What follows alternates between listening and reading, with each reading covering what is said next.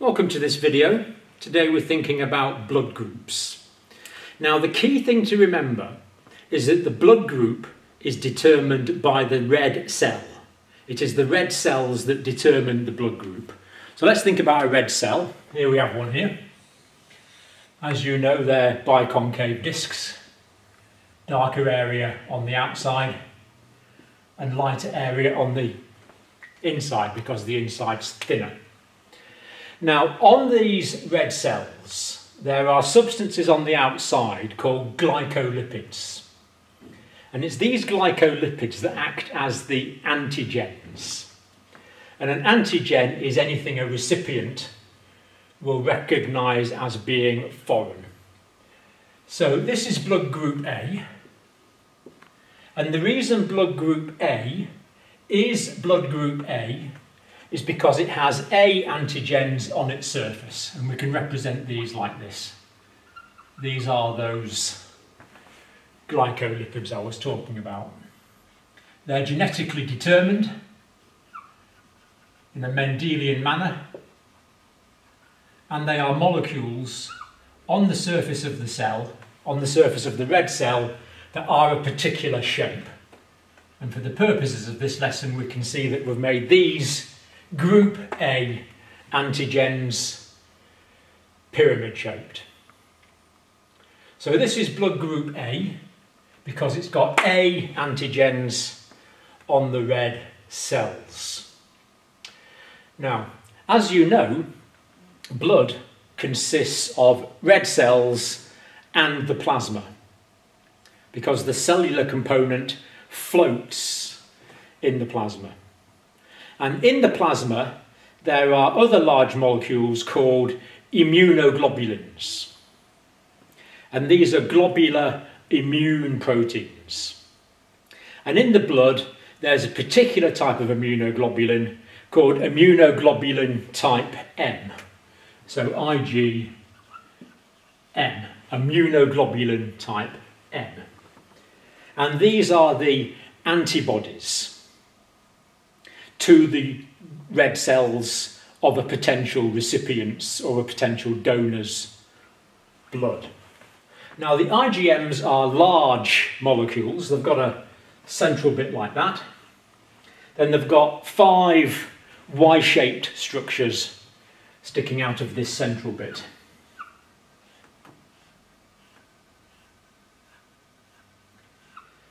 And on the end of each of these Y-shaped structures, there are 2 arms, just like a body. So there's 2 arms on the end like this.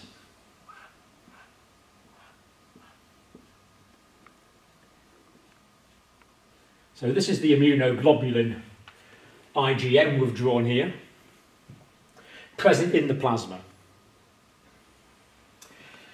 And the immunoglobulins, the ends, the hand part of these arms, if you like, are a particular shape. They are a particular shape. So the shape on the end of this one might be rounded like that. A rounded type shape.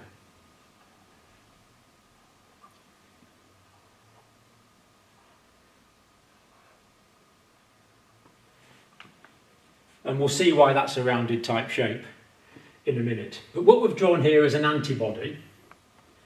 And this antibody, or these antibodies, are going to be present in the plasma of someone who is group A blood. So here we have group A blood. And in the plasma, we're going to have antibodies to group B blood. So in group A blood, we know it's group A because it's got A red cells. In the plasma, it's going to have anti-Bs, antibodies to B antigens. And if we just draw one part of the immunoglobulin like this, just draw one part, we'll see that this has got a rounded end. It fits into a rounded potential antigen. So that is group A blood. It has A red cells and it has anti-B antibodies of this immunoglobulin type M form, which we've simplified here. So blood group A is one possibility. Another type of blood group is blood group B. Now, with blood group B, the person's going to have red cells, of course. And what is it that determines someone's blood group?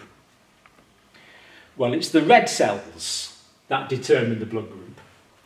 And we know that this person has blood group B, so that means these must be B red cells. The erythrocytes have B, they are B, and the reason that they're B is because they have B antigens on their surface. And the antigen we're going to denote as being rounded like this, if it's a B antigen. That's a B antigen there. It's the presence of these B antigens on the red cells that determine this person's blood group to be group B. But of course this person also has plasma, and in the plasma there are antibodies, and the antibodies in group B blood are going to be anti-A antibodies. And again, to simplify it, we can just draw one of the Y-shaped molecules, and these are A antibodies, so their end is going to be that shape, which of course is the reciprocal shape to the antigen we drew on the red cell, which was group A. So group A blood, A antigens, B antibodies. Group B blood, B antigens on the red cells, and this is an anti-A antibody, an anti-A immunoglobulin. So we've got blood groups A or B. Now, blood can also be group AB. Now, if someone's got AB blood, of course they've got red cells. Blood has to have red cells. And it is the type of red cell that determines the blood group. So this person who is group AB blood, the reason they are blood group AB is because they have AB red cells. And the antigens, the glycolipid antigens on the surface of the AB, well, it's A, so there's going to be A antigens, and we draw those as that triangular shape. But this person is also group B as well. So they're going to have some B antigens on the surface of their red cells also. So it's blood group AB because they are A antigens and there are B antigens. And of course in the plasma, well, there is going to be plasma in group AB blood, of course, but the plasma in group AB blood contains no antigens to A or to B. So AB on the red cell, no antibodies to A or B in the plasma.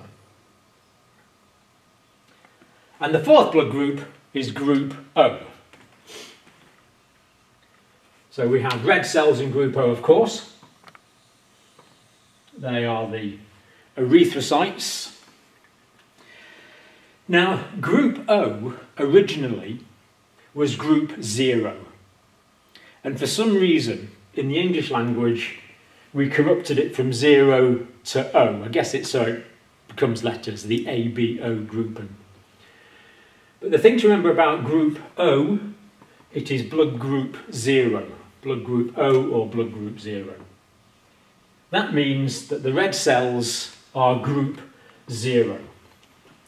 And we know it is the red cell that determines the blood group. So the reason someone is blood group O is because they have no antigens on the surface of their erythrocytes, on the surface of their red cell, or their red cells. But in the plasma, someone who is blood group O will have the immunoglobulins. And there'll be two types of immunoglobulins in a person who is blood group O. There will be immunoglobulins which are anti-A, and there will be immunoglobulins which are anti-B.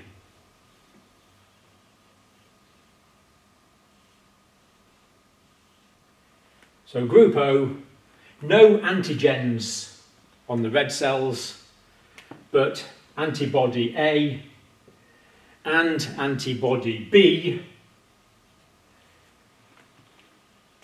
antibodies in the plasma. So that is what determines the four main blood groups under the ABO system. The antigens are A in group A blood, but there are B antibodies in the plasma. Group B blood is determined by the antigens on the red cells, type B in this case, but there are anti-A antibodies in this blood group B plasma. So the whole blood group is B, B red cells, anti-A antibodies. The AB blood, there are A and B antigens on the red cells and no immunoglobulin antibodies in the plasma. Group O blood, there are no antigens on the red cells, but there are A and B antibodies in the plasma. Now, having worked out that information, we can now think about what happens during a blood transfusion.